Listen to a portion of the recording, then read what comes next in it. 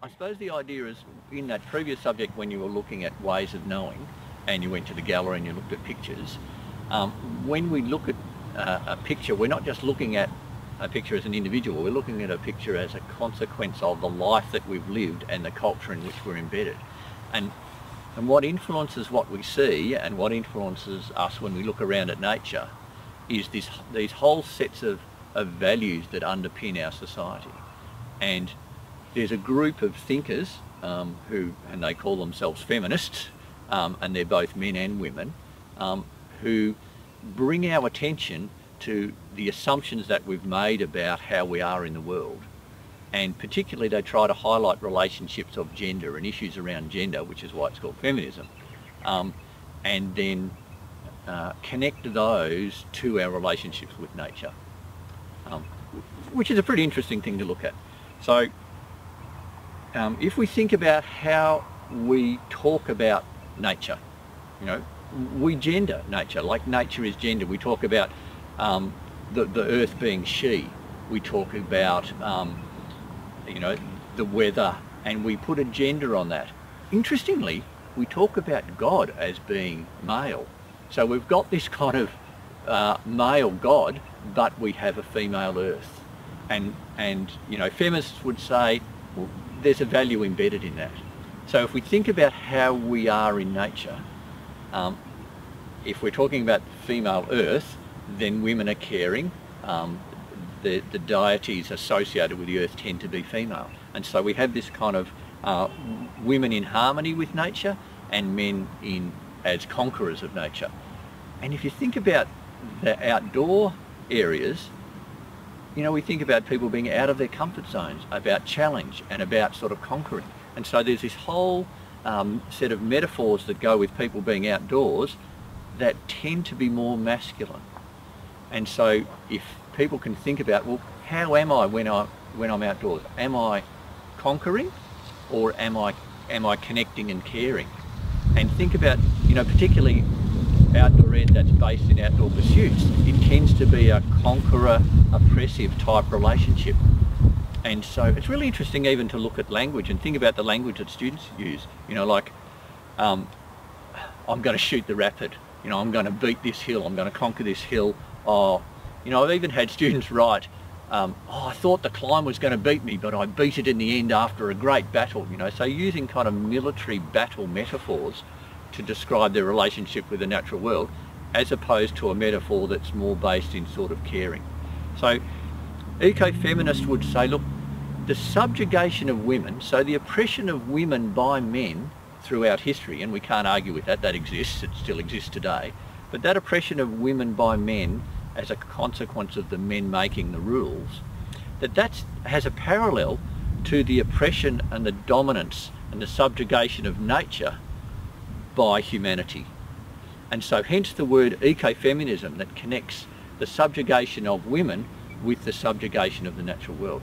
And it happens all the time. And to digress for a second into Genesis, like this whole concept of having dominion over the earth, that humans are superior to nature, and that of course humans are personified by men having dominance over nature. And so ecofeminism brings to the fore and says, hang on, I'm going to challenge those assumptions, and I'm going to say, is that the relationship that you really want to have with the natural world? Or you want to have something that is more based around caring, that is more based around connection and interaction in a loving relationship, as opposed to a conquered, dominant relationship. And you see it in examples all the time. If I can pull out a couple of photographs, if you have a look at the way in which women are photographed outdoors, they tend to be in positions of solitude or in communion with nature. They might be reading, sitting under a tree. They might be floating in a boat, or they might be just posing against a rock in some way. So women are in harmony with nature. Whereas often when you see men represented in either photographs or in art, they're dominant. They're cutting down a tree, they're herding the sheep, they're riding the horse, they've got muscles showing on their back as they climb a rock face. So the representation of men in nature is dominant, aggressive, conqueror, and the representation of women is quiet, in harmony, and the women add to the scenery. You know, they're really just adding to the scenery of nature. So it's interesting, I think, I'll just read this from, this comes out of a climbing magazine. It's by a person called Mia Axon, and Mia's probably one of the top female climbers in the US, or was a number of years ago. And I suppose this for me is a really nice piece of writing, firstly, but it's also a lovely way of demonstrating the changed relationship with nature in a really traditionally masculine conqueror type activity of climbing. And she talks about climbing, and in this particular way, and I'll read it. Last year, in early spring, I had a love affair with a climb. Located in the wild western desert, a piece of limestone captured my heart with all the nuances of a fickle lover. Giving, holding back, proud, moody, demanding, requiring patience and perseverance. I came close to walking away more than once, but I was in love. I couldn't leave. I was addicted to the feeling of fluid strength I found during those rare but wonderful moments when the climb and I were doing well. I was a professional musician for more than a decade, but I expressed myself far more through climbing than I ever did with music. When I dance up the rock effortlessly, naturally, that's when I'm a true artist. Fantastic bit of writing. Like, I emotionally connect with that piece of writing. Like, I feel almost now a bit choked, because it's an expression of people in harmony with nature doing something that is physically very demanding and stressful, but it's not about a battle. It's about love. And I think that's the sort of connection that ecofeminism says, hang on, we can be like this. It doesn't have to be an oppressive conceptual framework. It doesn't have to be an oppressive conceptual metaphor around which our relationships with nature are built. I love that. So I've talked a little bit about the implications for practice in how we might try to be, you know, like trying to be more connected and responsive to a place rather than sort of conquering and dominant, and that can be reflected in language. But there's some other really interesting implications from ecofeminism about our relationship with nature that I'd like to explore. And the first one is that whole metaphor that you would have explored in Ways of Knowing, in that it's a personal relationship. So when I relate to you and we relate together as friends, then that's a personal relationship. When I relate to the outdoors through an ecofeminism lens, it's the same relationship. It's a relationship between me as an individual and nature as an individual come entity. And that's a real dilemma for ecofeminism. And there's been a lot of philosophical debate about that, because what is a nature entity? Is it Mount Arapiles, or is it an owl, or is it this particular climb? And so, you know, nature can be holistic, or it can be individual, but to have a relationship, I have to identify the individual within that, to have that sort of connection. Because, and this is what comes from ecofeminism, is that when I have a relationship with somewhere like Arapiles, then I develop a sense of care and responsibility. And so ecofeminism as a form of environmentalism is based in a relational sense of care. So I understand and relate to Mount Arapiles. I therefore get upset if it gets damaged. If I get upset if I can see that Arapiles is suffering from some threat, you know, be that overuse, be it bushfire, be it pest invasion or whatever. So that relational sense, that relation's really important, because that provides the motivation to act. So it shifts us from me saying someone ought to do something about this to thinking I've got to do something about this because I'm related to that thing. So it's a relational sense of care.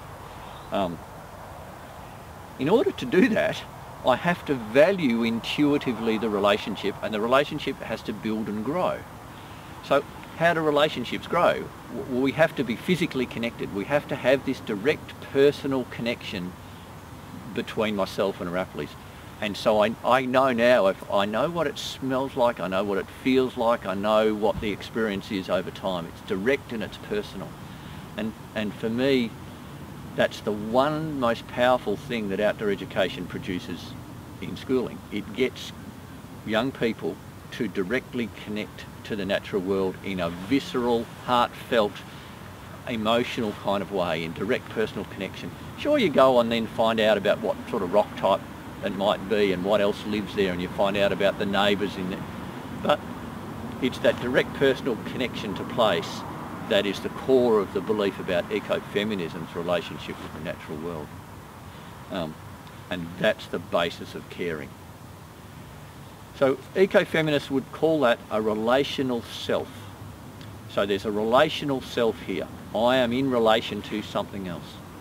And that would contrast with other ways of knowing, like deep ecology, which calls for a sense of sort of cosmology around unity of humans and nature, which is pretty hard to get your head around. Whereas ecofeminism is, our caring is based on relationships. And the strength of that relationship gives to me the strength or the motivation to act, to care. If I'm not strongly related, then I care about, but I don't care to act. I care about deforestation in the Amazon. Never done anything about it. I just care about it. I have not a motivation to act because I have no direct contact and direct relationship with the Amazon. I just kind of know a bit about it. I care about it, but I'm not going to act. Whereas I care strongly about, say, the Grampians, because that's sort of where I live, and so therefore I'm motivated to act because the caring is stronger, I'm closer to it, there's more proximity, there's more personal direct connection, so the motivation is higher. And that's just common sense. There's a dilemma that comes from this for ecofeminists, and there's not a good response. And that is that out of care comes possession. The stronger I'm connected to something and the more I care for it, the more I develop a sense of possession. And how have people over millennia defended possession? With violence. And that's the big dilemma for ecofeminism, that if I'm so connected to something that I feel it's so fundamentally part of me, I will defend the trauma that might be or the threats that are coming to that place, ultimately with aggression. And that becomes a very complex problem for ecofeminism. And that's where the whole tenor of the greenie movement and the argument against extreme left environmentalism comes from. That ultimately environmentalists can be seen to be caring so much about a tree that they're ignoring other relationships, such as relationships with other humanity, or with the lives of the timber worker, or the lives of the miners and their families and their kids and all of that. And that's the perennial dilemma for eco-feminist driven environmentalists.